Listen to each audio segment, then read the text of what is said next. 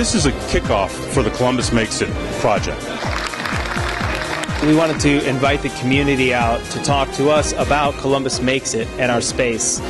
We have a big vision. There's a lot of things that we want to do, but what we really want to know is what the community is interested in first. We need a lot more budget to do everything that we really want to do, so we need to know where to start, and we want to start where the community is at.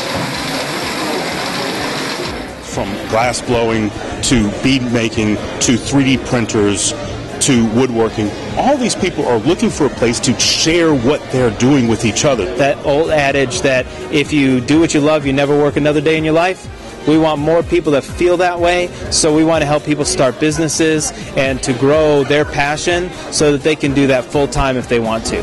All we're trying to do is create a space that people can work together and feed off of each other.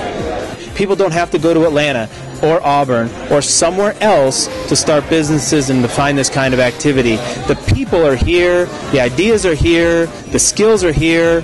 It's just putting it all together, and we really hope that this will be the start to make that happen. Learn it, make it, live it.